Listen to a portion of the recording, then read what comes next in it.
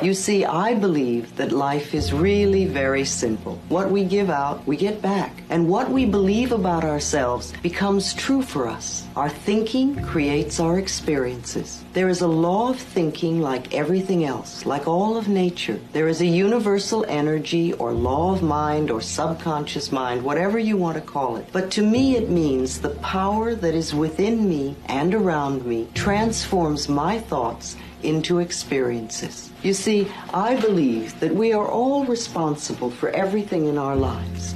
Every thought we think and every word we speak is creating our experiences, our future. And it's almost as though every time you think a thought or you speak a word, that universal intelligence or energy is listening or responding to what you are thinking or believing or saying without judgment or criticism, totally accepting us at our own value. Whatever we choose to believe becomes true for us.